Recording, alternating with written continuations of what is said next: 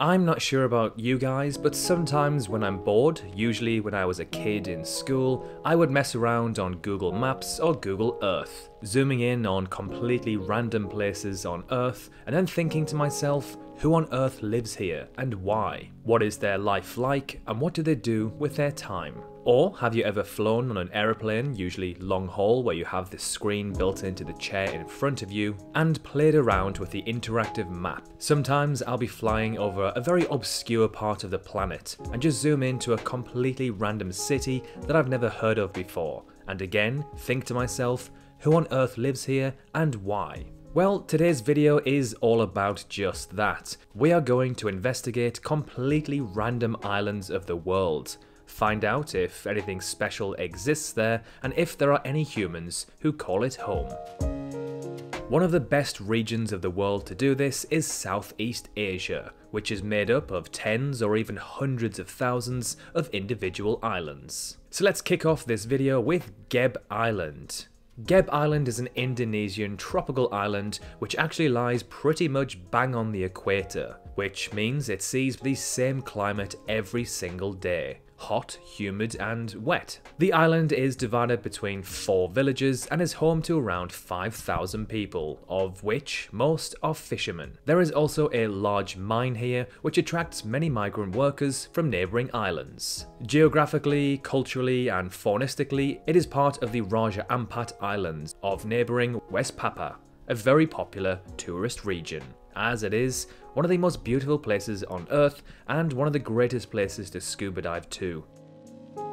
Tioman Island. Tioman Island lies off the east coast of Peninsula of Malaysia in the South China Sea. It's a nature reserve surrounded by pristine beaches. The area is known for its fantastic dive sites which have corals, many fish and shipwrecks. The island is covered in tropical rainforests, home to butterflies, lizards and monkeys. The population of the island is around 2,000 or so. In the 1970s, Time magazine actually selected this island as one of the most beautiful in the world. Not bad. Just like Gebe Island, Tioman Island is located not far from the equator, meaning it is hot, humid and wet. Chota Inak. Chota Inak is a village in the Nicobar district of Andaman and Nicobar Islands, India. It sits in the Sandaman Sea, west of Malaysia, north of Indonesia and south of Myanmar. The chain of islands that this village belongs to is a very well-known one. There are many viral videos about this location, as there is a notorious, uncontacted tribe that lives here. The tribe is known to attack anyone who comes into the vicinity of the island, including helicopters and boats. The population of this specific village is around 237, with 42 different households. Now, what baffles me is that I'm sitting here in the UK making videos about this very isolated, primitive location, while its people likely have absolutely no idea about the outside world, let alone that some random dude thousands of kilometers away is making videos about their homeland.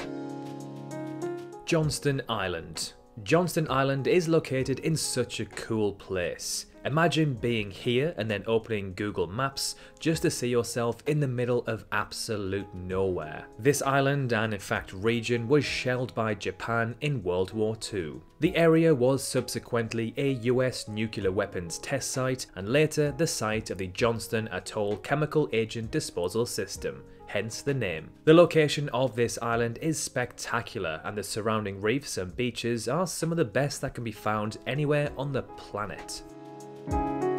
Kolgiev Island. Kolgiev Island is located north of Russia and, quite frankly, is one of the grimmest looking places I have ever seen. I can't imagine that life here is pleasant at all. The hottest it ever gets in the summer is around 12 degrees Celsius. Its population is a mere 400 or so. The majority of these people are mainly oil and gas miners or herders. Woodlark Island. Woodlark Island, otherwise known as Muya Island, is located in between Papua New Guinea and the Solomon Islands in the Solomon Sea. Around 6,000 people call this island home. There honestly isn't too much to say about this island. Not a lot goes on here at all. But just like anything that seems pristine and beautiful on this planet, it appears that logging, mining and excavating of natural resources is destroying the fauna and flora there. Monarch Islands. If I was to show you this picture, you may possibly think that it is some sort of tropical or perhaps Mediterranean island located somewhere that is pleasantly hot. Well, actually that couldn't be any further from the truth. Monarch Islands are actually located in the British Isles in the very northwest off the coast of Scotland, a place that you'd never associate with pleasant weather. What's crazy about these islands is that they are currently uninhabited, but only as far back as 1942 when around 100 people actually lived there. There are only really two stories about this island. One is about the construction of a lighthouse, and the other is about a lord who had his wife kidnapped and then abandoned on this very island in the 1600s. Now, can you imagine how grim life would be on this island in the winter of the 1600s? Iki Island.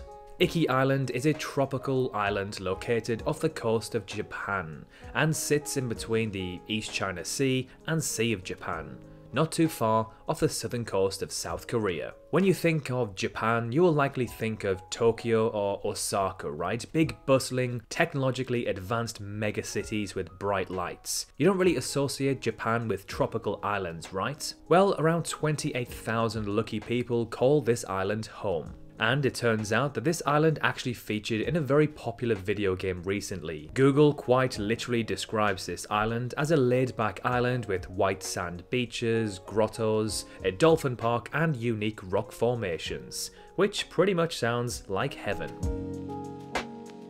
Mornington Island.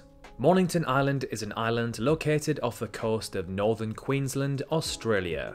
There are approximately 1,000 Aboriginal people and 60 non-Aboriginal people living there. A random bit of trivia about this island is that in 2003, the government of Queensland implemented an alcohol ban due to the rampant rise of alcohol abuse, which sparked riots on the island. Epi Island. Epi Island is an absolutely gorgeous island located in the country of Vanuatu. Its population is around 5,000 or so. The island is essentially a gigantic volcano and looks like something straight from the movie Moana.